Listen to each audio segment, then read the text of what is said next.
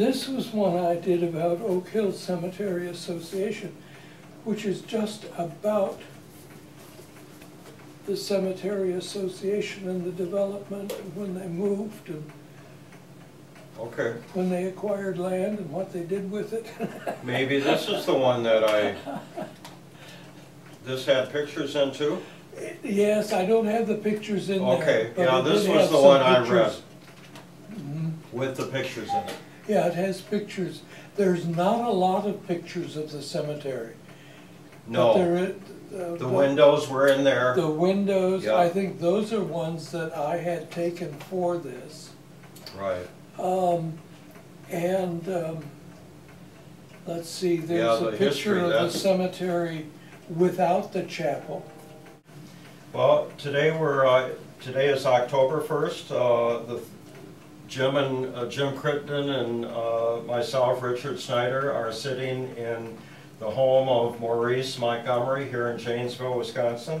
We're going to do a interview with him about his books that he wrote on the Oakhill Cemetery Chapel in Janesville, Wisconsin.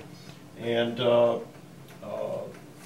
first of all, I'd like to ask you, Maurice, about the reason that you got involved with the book and the Association of Oakhill Chapel.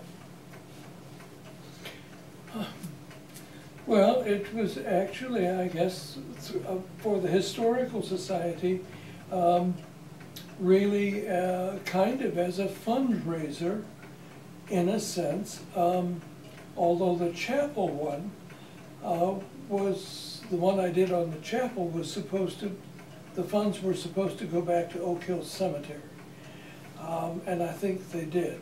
But there was kind of an interest in the community about finding out why these buildings were there, because they were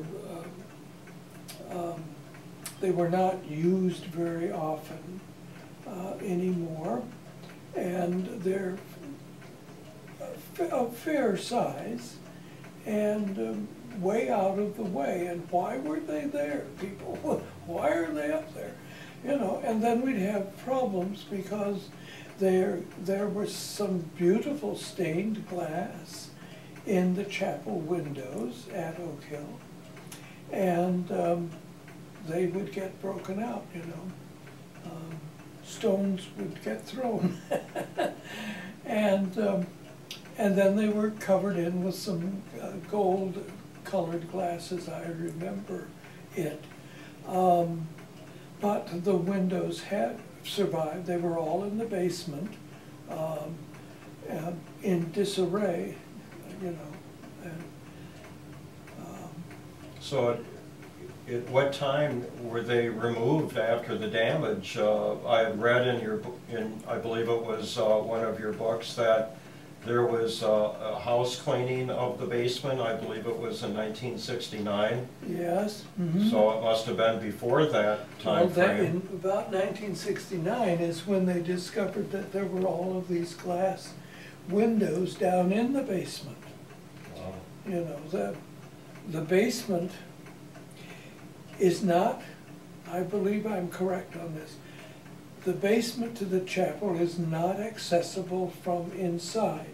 You have to go outside. That's right. Yeah, okay. And these glass windows were then down in the basement there. People began, you know, asking questions about where they were. I guess the sextons of the cemetery had taken them, you know, when they were damaged, they would take them down and put them in the basement, and there they were. I see. Broken, but still there. Right, well then in 69. And then they just were, then they replaced the glass in the window frames with a kind of a gold colored. Yes, like a bubble glass. Like a bubble glass, yes. And that's where we are now, I believe. Yes. Yeah. And of course they were very attractive to young people, I guess, young boys coming along to pick up a rock and toss it through the window. The other thing, of course, is that the cemeteries are at the edge of town, and therefore they're not really patrolled by anyone, maybe once in a while, you know, so they're subject to vandalism. Yes. It's not, you know, Well, when your years house back, can be too. broken into, you Yes. know, and people are living in the houses, but here there's no one, and it's a fairly good-sized structure, you know. Yes, and years back, they didn't put storms over stained glass windows like they do today to protect them. There was little protection even up through, I would say, World War II. I don't think there was anything on the windows until after World War II. And now, it's just wire mesh, Well, which yes.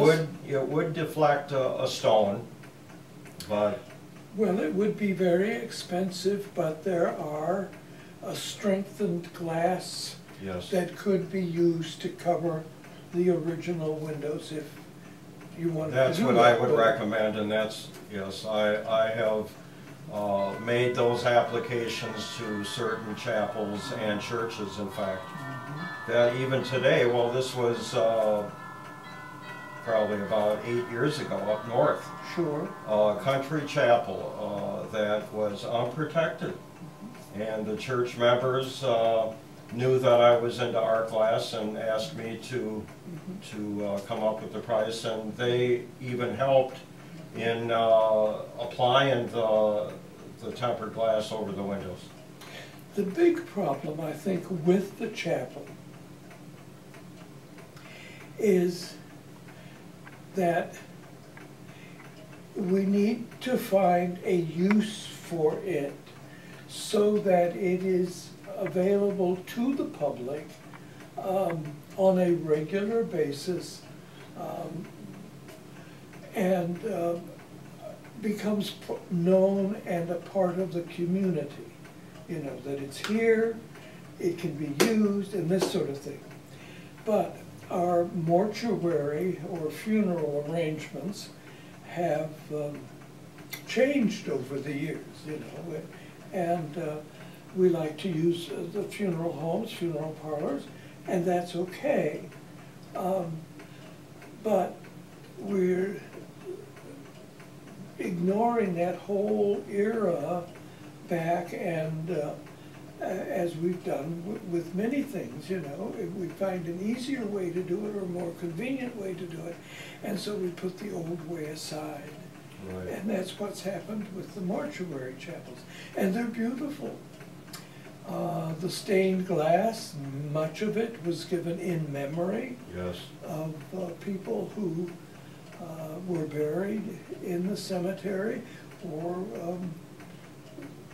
had some standing in the community, social standing in the community, you know, and it's lovely glass. It's mid-19th century glass. It's very interesting, yes. And yeah, the one memorial window there on the front of the building, the chapel, is it's still there by Judd, Dr. Judd and his wife, their young son that passed. That window is still intact. It is damaged. It needs to be rebuilt and restored. Yeah.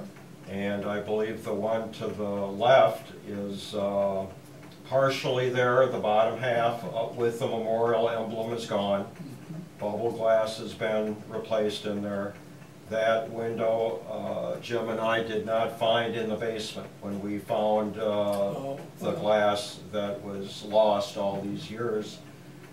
That part of it might have been there because they used a amber wispy type glass, and we did find a lot of it, and it's pretty much the same as the one on the right. Okay. But mainly that type of glass isn't on the south side, so it would have to go there. Yeah. And so part of it could have been found, but the memorial emblem itself is gone, but we know who it was for. And so that could be reproduced and restored. That would not be a problem. And bring it back to its original design. Well, it's like many things. And as a historian, and in more recent years, I've kind of sat here and thought about different things. You know, it's wonderful to preserve things, but unless we have a use for them, they're going to deteriorate. Yes. And they need constant upkeep and maintenance. And if we don't do that, they become problems. And that's part of the issue, I think, with the chapel. You know, it's not used, and so it becomes, you know, it's very tempting, I think, to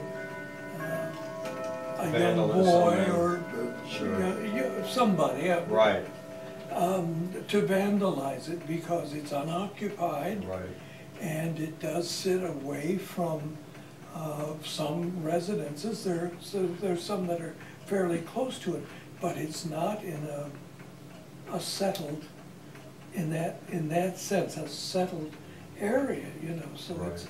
It's separate from. Well, But they're beautiful. They're beautiful windows. Yes, it's a beautiful little chapel. I think that mainly the problem is, like you said, is that the funeral homes in town, they've built their own facilities, bigger facilities. They can have bigger types of funeral for larger families, right. Gatherings, and it's drawn away from that old chapel. I think for the families of smaller groups that don't need the big facility, that they should possibly get together and or individual basis and recommend the small chapel on a less for cost of a funeral for those families that you're competing with the funeral industry. That's right, but it's the fact is they've drawn away. We can all share. Well, yes, but you've got to get them all to go. Well, individually maybe, yes, individually I guess it's a possibility that maybe the use is there, it's just looking at it in a different way. Looking at it from a different way and maybe changing our ideas of how a funeral or last rites for people ought to be conducted or could be conducted. Right. You know, and the thing is, most people, like you say, don't even know it's there. If this is brought out that it's a usable chapel and that it's there for their use if they want to have a small service, I think that the draw is there. It could be there, and I don't. Thinking about it a number of years ago, and it came back to mind after you called, I thought, you know, we should encourage our churches to use it also. Yeah. Maybe if it was only 1 or 2 Sundays a year. Right. You know, if they had a service or a special something. That's a very good point. Yes. Or maybe we could have a special service. Yeah. Yes. Or a special civic, like a Memorial Day, remembering all of those who were there. That's right. The cemetery is full of World War I, well, World War II also, but World War I certainly, and Civil War, all the way back. I think, if I remember right, I think the earliest is no, not Spanish, before the 1812. 1812, that's right. Right. And he is buried there. He's a veteran. He is buried there. Because I know in my cemetery book, I think I refer to him and the monument. Right. And that period. Yes. Anyway. So. One of the stories or the statements that you put in your book that I found moving was that a lady had written in to the paper that she was hoping that the city of Janesville would, or maybe it was the rail company, would finish putting the tracks in down Washington Street, down to the entrance of the cemetery where she had a deceased son that was difficult for her to walk, to make the walk all the way down to visit, and she couldn't make that visit when she wanted to because there was no streetcar that went down that far. Yeah, I remember that now. Yes, she had written in and asked if they could do that, you know. Yes, and I believe years later they did that. They did. These streetcar lines ran out Washington Street, I think, at the edge of the cemetery property. So she still would have had a block or more to walk to get into the cemetery. But at least it was closer than before. That's right. You know, but it was a real problem. Yeah. Well, back then it was outside of town, probably. Well, originally I think it was outside of town. You know, it was not an in-town cemetery as it is now. You know. Right. It's a beautiful cemetery. It is, yes. And pictures in your book too showed the building of the front stonework. The stonework. Yeah, that was very interesting. Of course, block and tackle and the old way of lifting the blocks and true workmanship. Yeah. You know, to figure all that out and get it just right and safety and a lot of history there. Yeah. Yeah, there used to be, when I was growing up, there was a caretaker, a sexton for the cemetery. And I don't remember his name, but he and his family lived on the cemetery grounds. And he was responsible for the care, you know, of the cemetery. Right. And I do kind of remember that the gates would often be closed, you know, and I think maybe that was part of his duties to close them at night and open them in the morning or something like that. I'm not sure, but you know, so times change and we live differently, and I don't think you'd find maybe many people who'd want to live in the cemetery now. And I believe the house is gone. I don't think it's there anymore. Right. Yeah. Do you have any recollection of what that top round window, the design? There is no referral to that design. That's in the chapel. Isn't it? Well, the glass is not, it's been replaced with yellow bubble glass, but the actual stained glass, it's referred to in your book as the Knights of Pythias. The Knights of Pythias. The design itself, and that's connected with, did you say lilies, Jim? That's what I found in doing some research, yes. Right, and I've seen the emblem of what they have for their Knights of Pythias, but I don't know if that emblem is what they use the window, and it would be nice to know what the actual design was if it comes to the point of rebuilding the window into that original design. You know, I can't tell you that in memory. What I do remember is that the lettering, Knights of Pythias, was quite large and very visible. So it was more visible than the round of the window, you know. So you knew who put that in. Right. So it was in a circular... As I remember it, it was like a circular...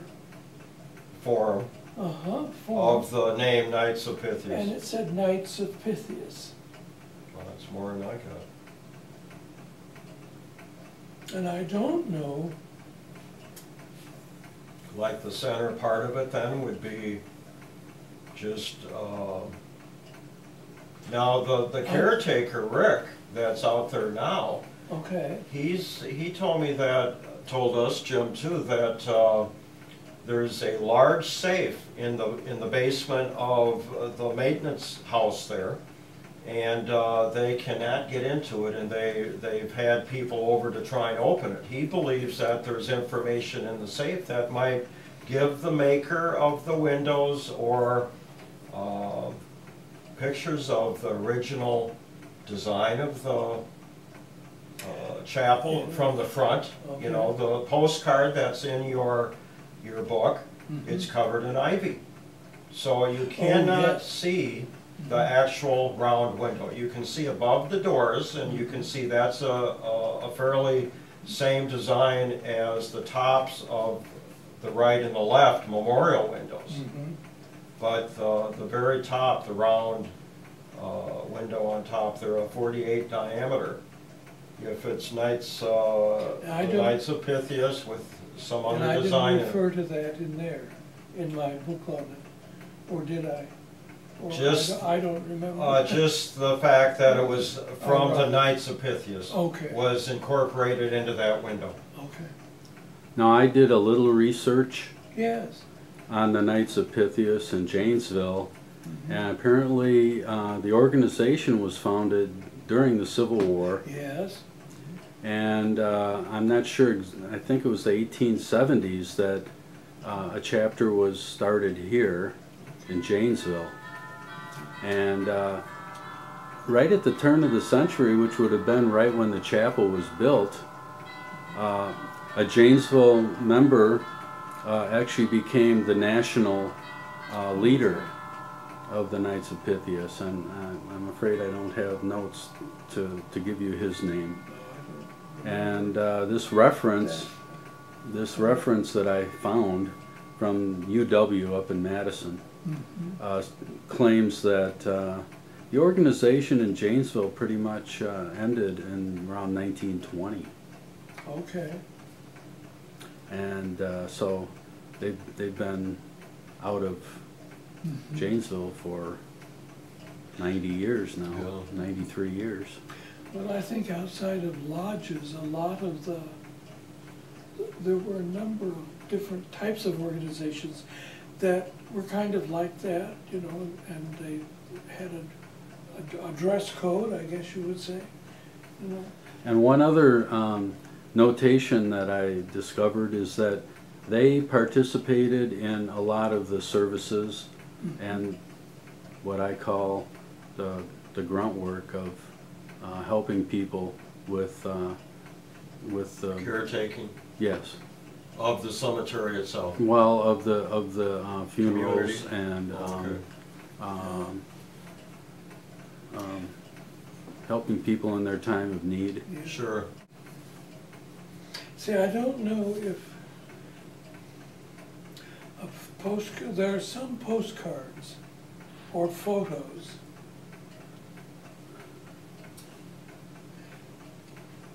and I don't know if you could get that from what was on that round window from those. You might be able to. I don't know. It just barely is through the ivy. I mean, if you had the actual card, it might be more visible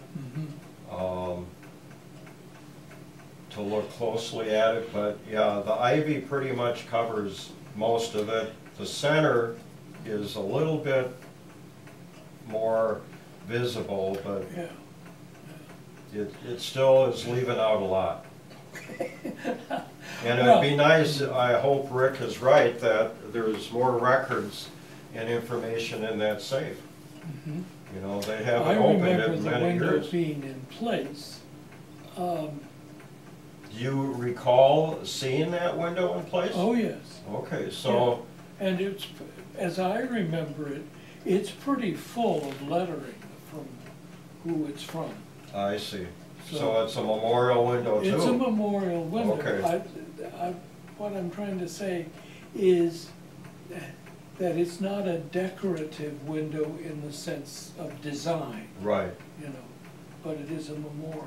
and the emblem And of the emblem, Knights of Pythias, that Yeah. makes sense. yeah. But it was right over the center, you know, Yes.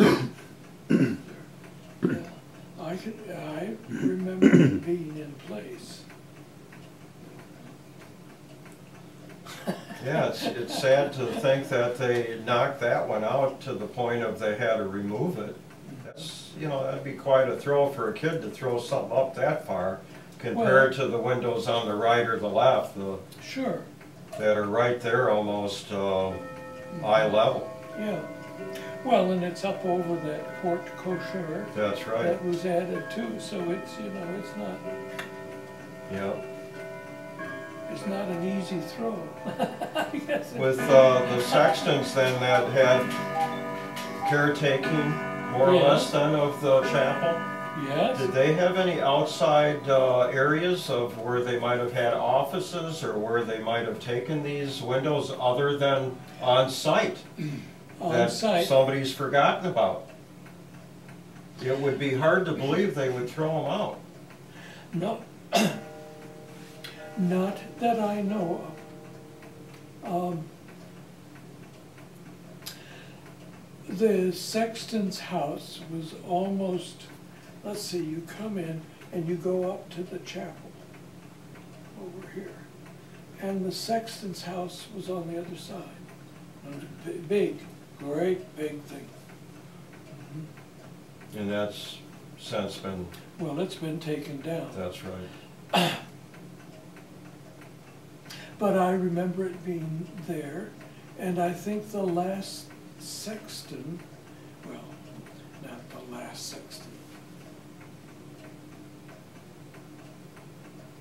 Oh gosh, I can't think. I remember him living there. You know, it was lived in. It was a house. Well, Right. that was part of his wages. Yes. You know. Well, I read a story, article in your book about the Greens. The Greens, Okay, and they were caretakers there. Yeah. And they had rebuilt the home, re-roofed it, and did Yes. some other work, and they lived off premises until that work was completed, and then they moved back And then in. they moved back in, yeah. That's, yeah. And that was, I think, that wasn't, you know, I'm thinking maybe in the 60s. Yes, it would have been, yeah, you're jogging my memory now. That's probably a good thing. I was thinking back to the early 60s and 50s, and there was the house that was there. Beside the house, well, there was the drive that went into the cemetery, but also there was, off of that driveway, there was another drive that went to a garage or barn-like storage behind that house, which the sexton was, that's where the sexton had his equipment and a truck or something back in there. Sure. You know, it was back in there. And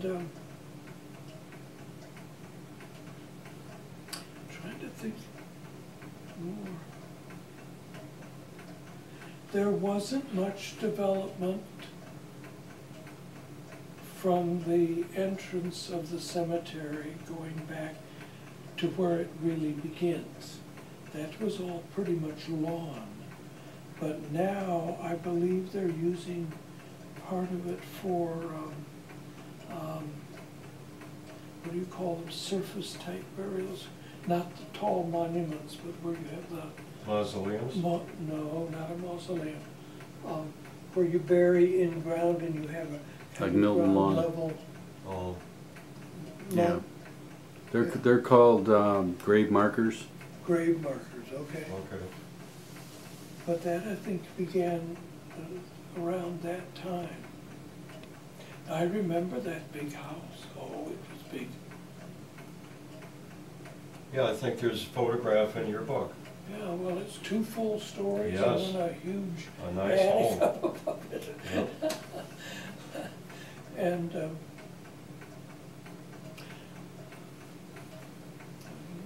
Now, where are those? Where do you find those photographs, like the originals? Well, the postcard ones, and some of them are at the Historical Society. Oh, yeah. They should have a collection of, well, they do, of postcards. Right. And they should have those photographs. Right. When we talked on the phone, you mentioned Yeah. that Although now I'm Ruth thinking, Anderson. Ruth Anderson should know about them.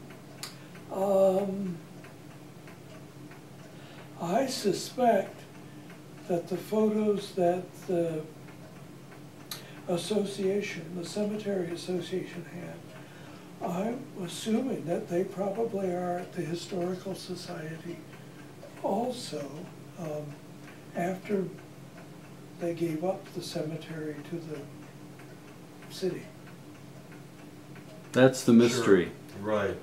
No, we can't get a definite understanding from anyone that really knows What? where those materials are.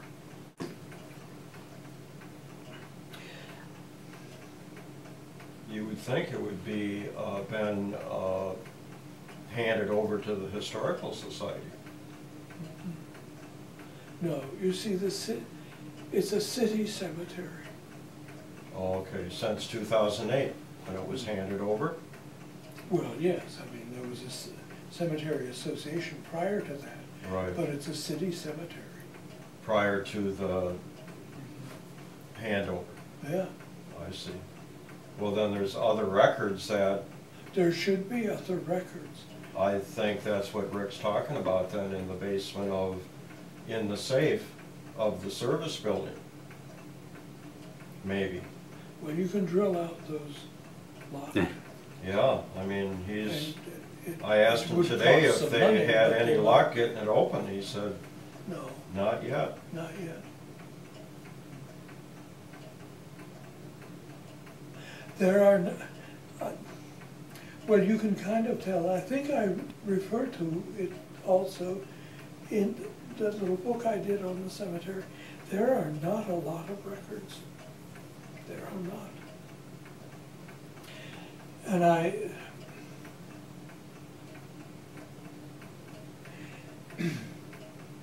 it was often my thought that the sextons kept the records. And, you know, if they did a good job, you had good records. If you didn't have a good sexton, your records were a little on the slim side. And I suspect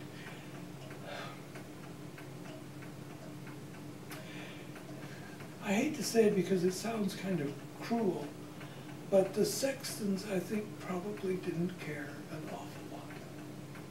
They weren't paid very well. And socially, there was a great stigma against the cemetery and, you know, the cemetery, the people who worked there and the sextons and so forth. They weren't terribly important. Right. I guess I'm kind of telling a few tales out of school, Well, but it's kind of true. it is, yeah, I could see that. Mm-hmm. And but the other thing, and I can't verify this personally, but it's what I've understood. The cemetery used to be used more as a park. And I think I refer to this in the booklet that I did. It was part of the general park movement that developed, you know, during the mid-18th century, to set aside land that people could visit and where they could walk and enjoy nature, you know, and landscaping and things like that. And the earliest parts of Oakhill are like that. And because they're of that period. They were designed in that period. And that's particularly the rounds that where you come in and you go around, you know, and so forth. It's well laid out. It was very well laid out. Yeah, until later years when everything became very Straight, and, yeah, square. You described that very well in your writing. Oh, well, thank you. Yeah. But park, yeah, I never thought of that aspect. You know, Janesville is the city of parks. Mm-hmm. And well, that was part of it. yeah. And I think I refer to it, I think it's in there too, where people would take like a picnic lunch. Well, of course, this is the day of the horse and carriage. Right. And they would go up to the cemetery and they would spend the major part of the day over the lunch hour or whatever. And they would tend their grave sites. You know, whether they were anyone buried there yet or whether they had just begun to put family members down.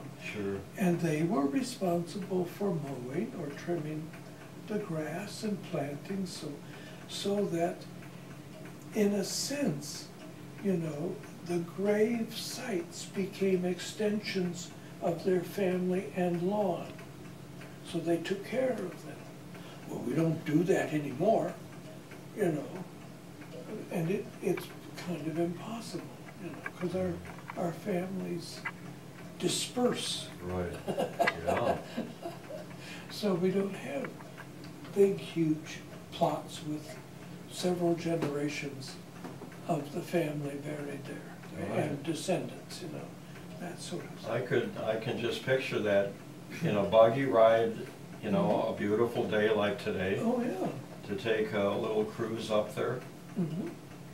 What Well, a wonderful experience. I think I refer to some diary entries about doing that very thing, of going up to the cemetery and, you know, having their lunch Yeah. and then coming back home, you know. But taking care of the gravesite, clipping the grass and pulling weeds and Yeah. things like that, you know. And that was important. But it also created problems for future generations when they changed that concept and it became much more the responsibility of the Cemetery Association to take care Yeah. of those. And people had planted trees and shrubbery and, you know, had flowers and things like that.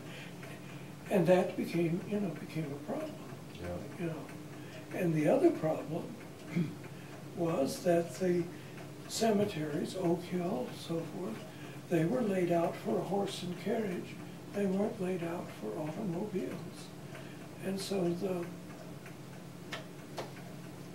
The roadways the are a little bit roadways narrow. were quite narrow. Right. Yeah, especially in the older part of the cemetery, they were quite narrow, and when they paved some of them or blacktopped some of them, you know, they intruded into the grave spots, I guess I want to say. They had to extend them wider. Was both cemeteries ever connected together? No. It's always been separate. Mm-hmm. I see. Yes, and you know, that's kind of a... They were side to side, side by side to begin with. Oakhill was the Protestant cemetery, and Olivet, Mount Olivet, yes. yeah, was the Catholic cemetery, and they were side by side. Well then, of course, the Mount Olivet, no, not Mount Olivet, Oakhill needed more land, or thought they needed more land, so they bought, and they bought around. So Mount Olivet is boxed in completely. Wow. So originally, and even to this day, it's Protestant, What? the chapel, Oakhill. It was never very fancy. I mean, it was a nice building, but there was little on the interior to suggest denominational or liturgical. You know, there was a pulpit and a platform. You know, and that's about it. I think there may have been like a couple of reading desks. Yeah, Jim noticed today when we were up there that there's two memorials. One is a plant stand, two of them, Okay. one on each side of the podium. That is in memory, or memorial, excuse me, memorial of Eric and Betsy Westby. And the other one is a cross that's hanging behind the podium on the wall, a wood cross by William Hamilton. Would you recall that? No, I don't. The Hamilton name is familiar to me, but I Right. don't know those I people. just wondered how long possibly they've been. The Westbys are an old family here in Okay. town, and there's still some Westby descendants here. They probably don't even know that they have.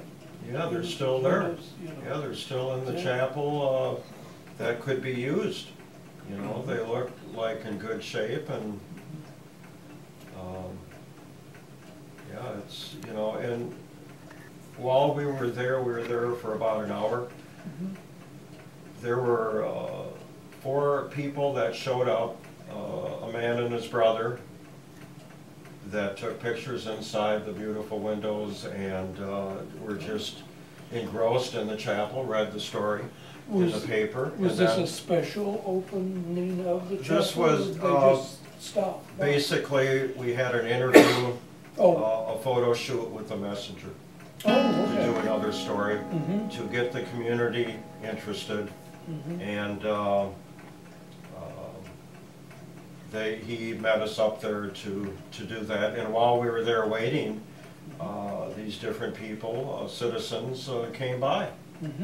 Just of interest because of the news in the paper or what they had heard.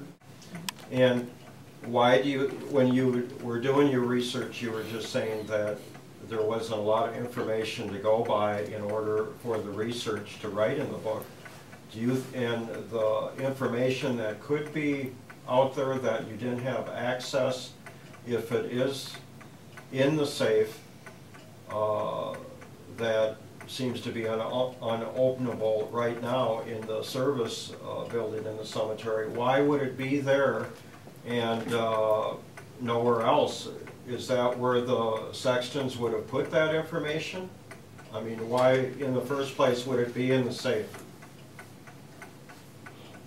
Well, yes, I suspect that would be the reason why. Original copies. Original copies or book, whatever, they would have put and kept in the safe. It was, like so many things, a private organization. You know, it was the Oakhill Cemetery Association.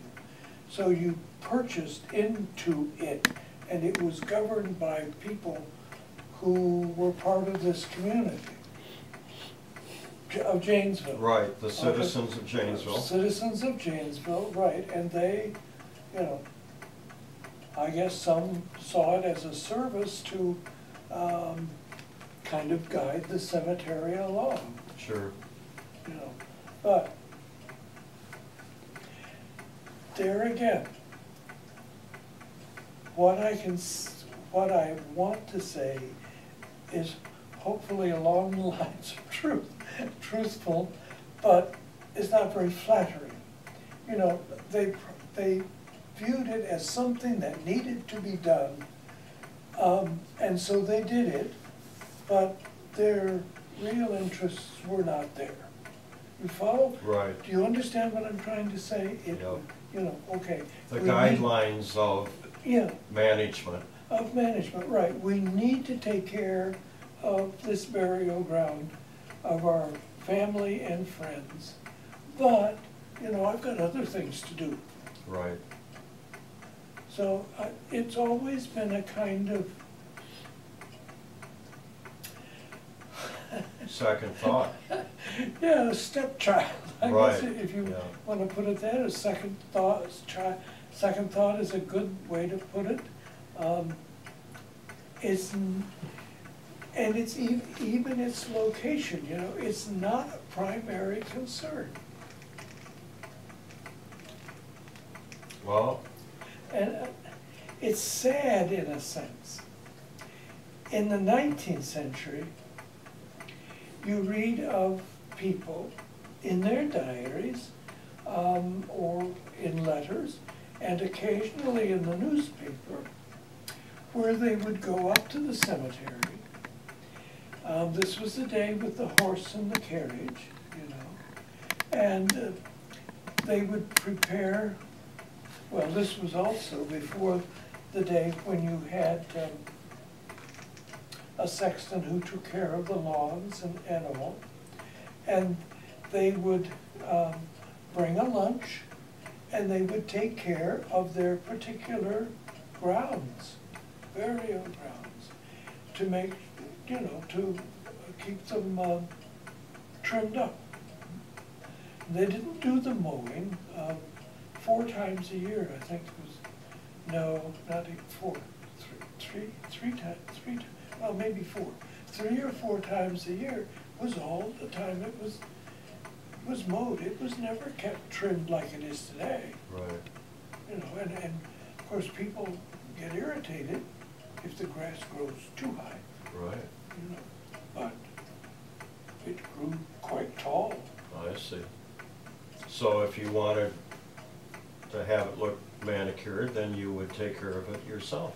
The families You would took go care up of there it and yourself. spend the day with the Right. family and have the picnic as well and make it a day event.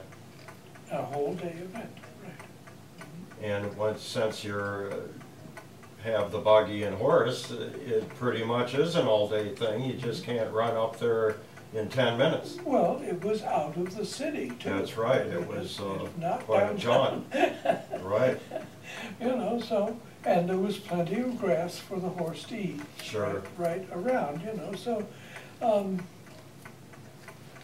yeah, I could picture that. That's something you would almost picture in a movie, you know, and that was true life back then. yeah, and Oakhill was developed around, I think in the late 1850s, 1860 was when it kind of began, earlier a little bit. Now what am I thinking? The original city burial ground is now a public park.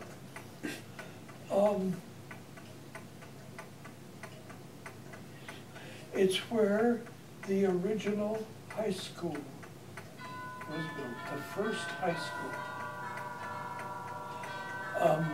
Because the city appropriated the land for the high school, and the land was the burial ground. Oh, Now, And that's 4th Ward off of that's Racine? 4th Ward off of Racine, yeah, right there, the park. the park, 4th Ward Park. Yep, Yeah. exactly. Mhm. That was the original Wow. cemetery. I think that's in that book. Yeah, I remember seeing the building, the school building that they built Okay, and telling about it. okay, well, you know, Wow. and then, So There's the a- city really has connections with the parks, connected with cemeteries then, in a way. well, They've made the connection there. the cemetery, I think this is in the book too. The cemetery, as it was originally designed with that rondel and so forth, the swooping, you know, was designed as a park, as a parkland. Wow. Because that was part of the 19th century view of cemeteries, was that this is an area that you can go to and you can walk around and you can see the history of the community in the monuments to those who are buried there. But it's also a scenic site. It's part of the whole monument. Oh, the architecture of the monuments. Yeah, the architecture of the monuments, the layout of the cemetery. The hills. The parkland, you know, and the whole thing. It all goes together. Wow. And I never looked at it I think like I kind that. of referred to that a little bit in the book I did on it. But you know, that's passé now. We don't do that, you know. Well, the thing is, we should be doing it because it's history for the kids. You know, to take a class up there. Well, our history and is buried there. I mean, if that's one way to look at it. That would be a wonderful class outing. If they have budget for that, I'm not sure, but to take a class up there and go and spend a couple hours of walking around and looking at the stones and the dates and the people. The Historical Society has done some of that, in the sense that they do give cemetery tours. I don't know annually if they're still doing them, but anyway, you know, where they would pick monuments that are kind of eye-catching or unusual or so, and research those people, and it had their obituary. Oh, the listing. The listings, yeah. Of the different individuals. The different individuals Like a and some of database. their obituaries. Right. Yeah. With probably the location. Mm-hmm. Oh yeah, location. Yeah. Yeah, their maps. Yeah, actually, you know, I think it is in here because I remember seeing the map, the layout. Maybe not this one. That's the history. Yeah, this one here. No. Okay. Maybe because I remember seeing the map. There we go. That's it. And that was very interesting. Yeah, the map's up front, I think. Okay. Well, here's all the lots, blocks, and graves, lot number and grave number. Yeah, that's just for those who are in that book. I see. That's not all of them. Wow, yeah, there's what, 28,000 or? Yeah.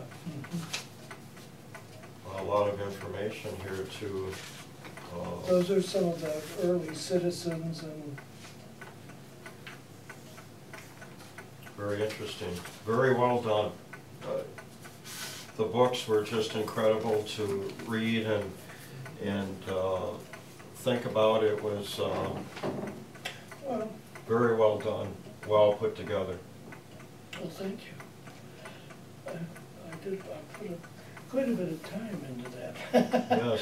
Well, And we had done, they grew out of, because of the cemetery tours that the Historical, see, I was with the Historical Society. right. So we did cemetery tours, and that book grew out of the cemetery tours that the Historical Society had sponsored or Right. whatever. Yeah. But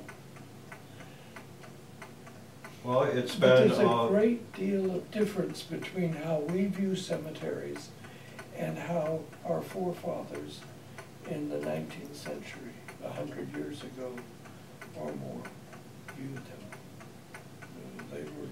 They were like repositories of great value because our ancestors were here. That's right. Yeah, it's too bad we've lost that, you know? And it's because of the distance we have with family members, and it gets lost on the way. Well, sure, the whole thing, and family is a real important part of that, because families scatter now, you know. It used to years and years ago, people grew up in one locale and they married and lived in that same locale or very close by, and you know, they were all interrelated.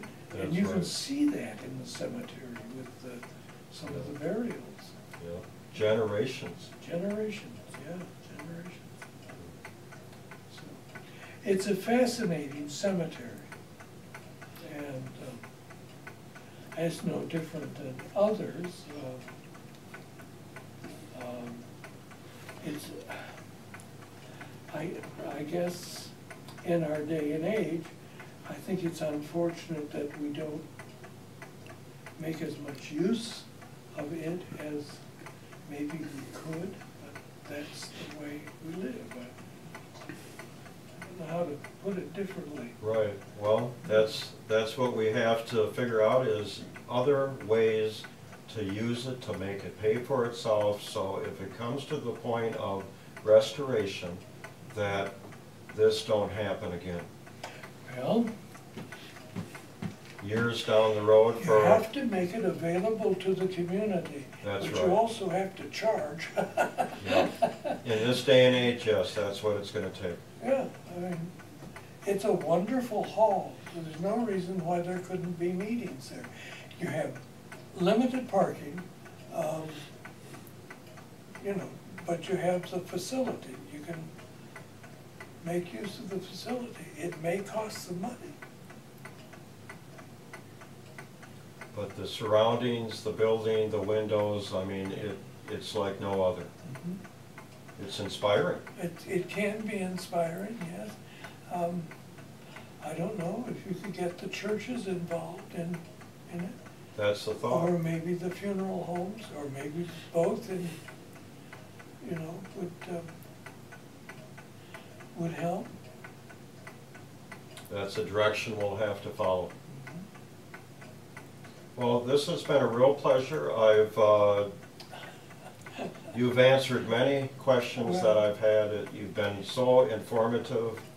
Well, Thank you feel free very to much. Call me if you have, you know, questions or think I can help somehow. I'd be glad to. Well, I appreciate that. It's a real treasure in a sense, you know, as other communities, Eastern communities have discovered about their cemeteries. There's a real treasure there. Yes. Not just the people who are there, but the layouts and the way it has been. The whole history. Mm-hmm. The history of the community is there. Yeah. But, Okay, well, we'll Okay. end now, and thank you again. well, you're welcome. You're welcome anytime.